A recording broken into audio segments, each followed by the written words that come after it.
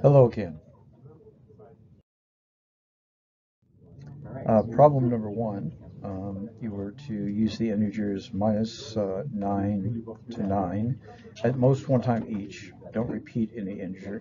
To put an integer in each blank to make the product be a positive real number. Show that your solution works. Well, there can be several solutions, and the key fact is to make sure that the imaginary terms cancel.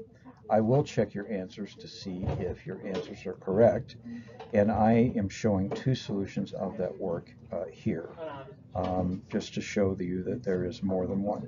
I will check your answers, and you have to show the way I do that your answers work. So 6 plus 3i times 2 minus I gives you 12 minus 3i squared, which is 15.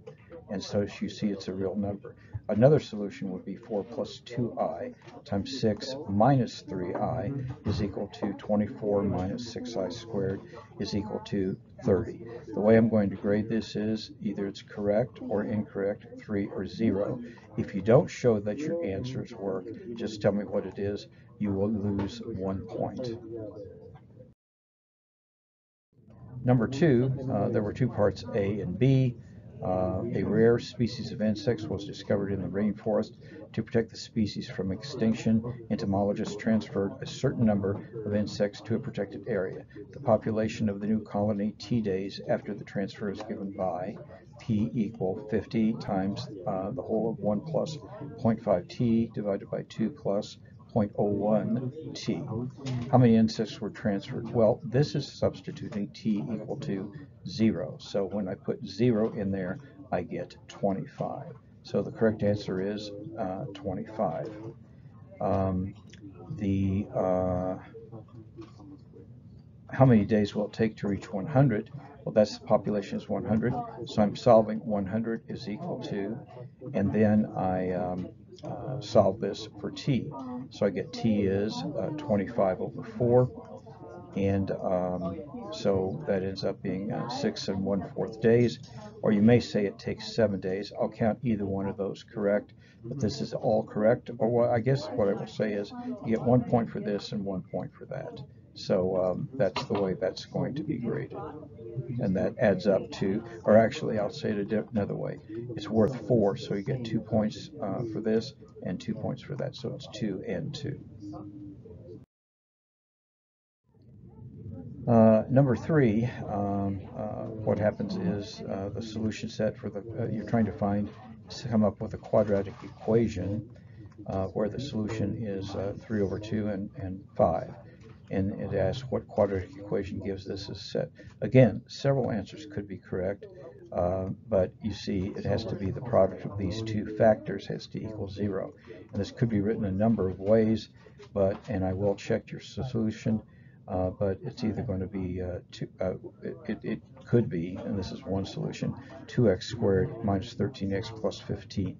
I multiply all the way through here by 2, and then I expand it. I will be checking your answers to make sure they work. This is either going to be right or wrong, 3 or 0. Finally, the last problem, number 4, is worth 5 points. So somebody's landscaping backyard, which is 16 by 25, he buys 162 feet of sod to put in the middle, leaving a uniform width around the 4 edges for planting flowers. What dimensions will the sod have? Okay, so if you let X be the width of flower bed, draw and label a picture like this. And so here is a picture labeled.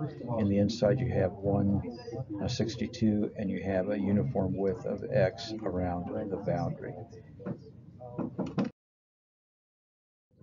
The second part asks you to write an equation that will lead to a solution. Well, you could write a number of equations, but one thing that you want to note at this time is because of you do really need to have both of these be positive numbers, that X is, and you need to have it be a positive dimension, that X is between 0 and 8, strictly between 0 and 8. Okay, so the equation could be you're going to take this dimension times this dimension equal 162, and you could write that different ways. Here's this most simplified way, perhaps, to write it. 2x squared minus 41x plus 169 is equal to 0. You're supposed to solve your equation. This factors nicely, and the answers that you get when it factors are going to be 17 and 7 over 2. But for our problem, the biggest that x could be is 8, so 17 is too big. And then answering the question, they wanted to know what was the dimension, so we go all the way back of the sodded area. So it's 18 feet by 9 feet. Now there were 4 parts to here and add up with 5 questions, so it's going to be 1, 1, 1, and 2. Both, all of this right or wrong. So that's how I'm going to grade it. Take care.